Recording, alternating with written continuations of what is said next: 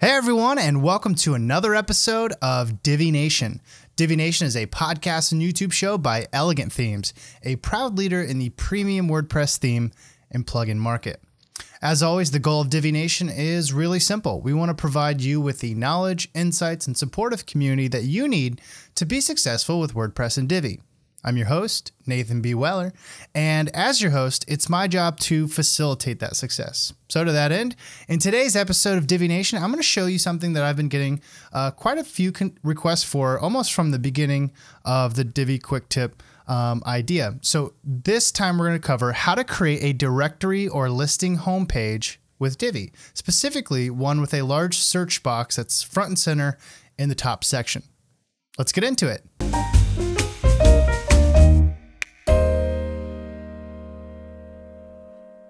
In this Divi Quick Tip, I'm going to show you how to use Divi's search module to create a standard listing or directory homepage like the one you see here. So the search model was actually added to Divi 2.6, but since I've continued to get requests for this quick tip, I thought I'd make sure that we had some documentation on just how to use it to achieve this type of search focus section on a page. So let's take a look at what this requires in the Divi builder on the back end. So as you can see here, I've got a standard section and I've got an image module for my logo, text for my descriptive copy, and then of course the search module here for my search box. So let's open that search module up and see what the settings look like. So just like with all of our modules, we have a general settings tab, an advanced settings tab, and a custom CSS tab. What I've done here is I'll just show you, kind of walk you through how I configured this particular search box, which you can see right here. I chose to keep the text color dark, text orientation to the left, which is the text inside the box. And I want to, if you want, you can exclude pages, you can exclude posts. I chose not to, but that is optional. And you can also exclude categories by checking them here. And this is just a kind of a testing site, so I don't really have any categories created, but if I did, there'd be a list here and I could choose to exclude those. One use for this, by the way, is if you want to create blog posts that don't show up in your blog roll, but do show up for searches like this, you can exclude some posts from your blog module settings and then exclude your blogging categories from your search module settings, this particular search module setting. Okay, and I chose to hide the search button. You don't have to, but if you do, you'll just get just the search box, which is what I thought would be best for my page. And then of course you can put your placeholder text here. Now the sample, or the example rather, that I put up is a sort of like a directory or listings for jobs website. And so I put find your next job. Let's jump into the advanced design settings. Okay, so you can choose max width, button and border color.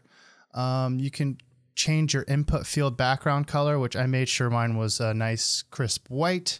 Placeholder text color. So this is for the text that appears in the search box to hold its place. This is the find your next job text right here.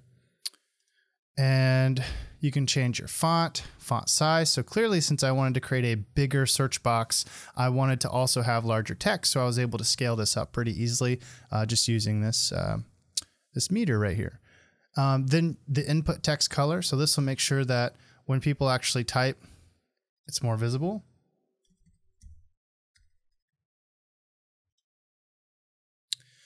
And on down, you can also adjust some button settings here if you have your search button selected or not hidden. I happen to have it hidden on my example. Now here's where things get really cool. So down here with the custom padding, this is how I was able to create that really large search box look and feel. I just created padding on top, right, bottom, left. And when I did that, it gave me all this padding right around here to make my search box really big and kind of dominating of this section. So it's kind of a call to action that you can't miss.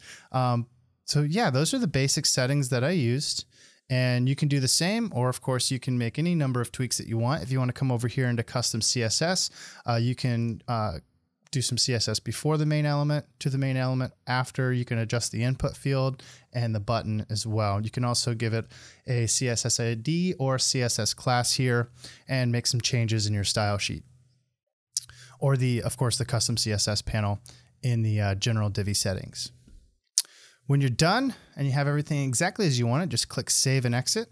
Make sure to update your page. And on the front end, you'll have a nice search-focused section on your Divi website, which is perfect, again, for directory or listing websites. Well, that's all for this episode of Divi Nation. Thank you so much for tuning in, and I look forward to reading and responding to your feedback. If you have any questions about anything that I covered in this episode, feel free to drop them in the comments section wherever you're watching or listening to this, whether that's on Facebook, YouTube, or our blog, and I'll do my best to follow up with you in a timely manner. You can also email me directly at podcast@elegantthemes.com. Once again, thank you so much for tuning in, everyone, and I look forward to seeing you around the community. As always, we'll be back next week with another episode of Divi Nation.